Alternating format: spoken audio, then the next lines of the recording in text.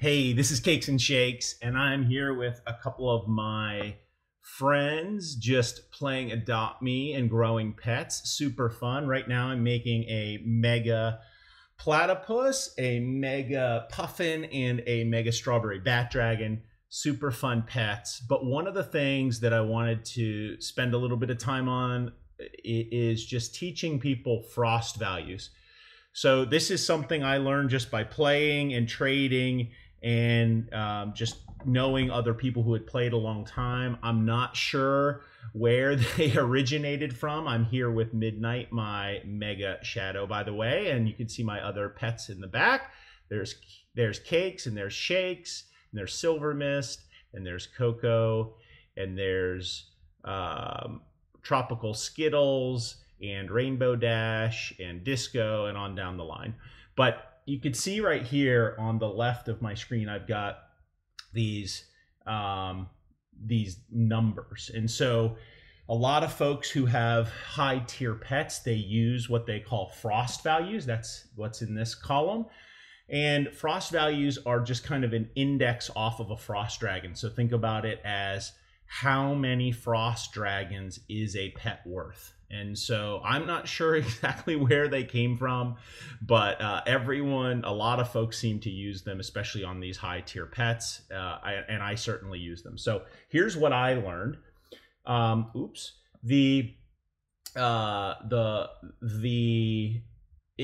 I'll start at the lowest value pets, and this is for all the high tier pets, so a crow and above. So an evil unicorn is worth half a frost, a crow is worth half a frost, a parrot is worth 0.6, an owl 0.8, and a frost is obviously worth a frost.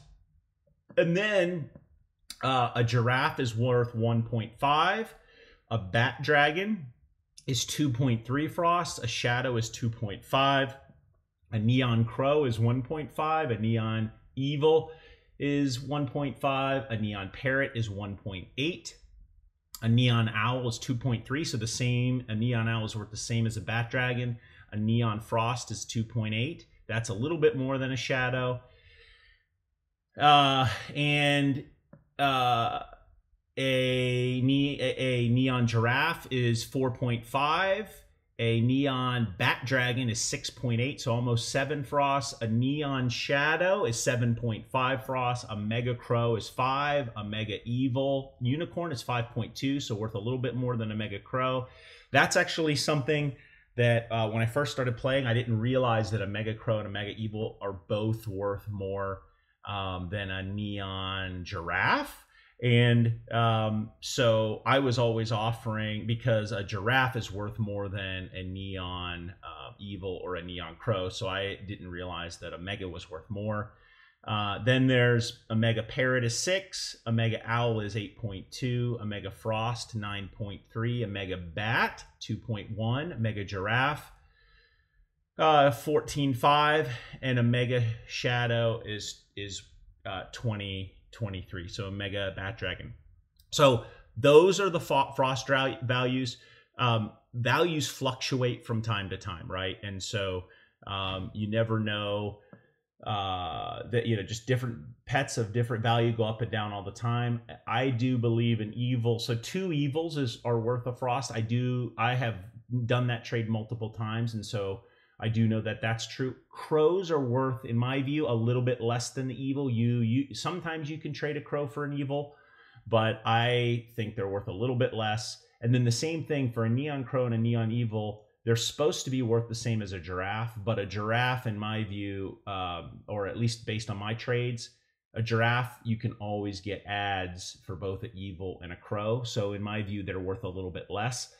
The other thing is, a lot of people tell me that a neon giraffe has gone down in value. I agree with that. I think it's worth more like 4.1 frosts instead of 4.5.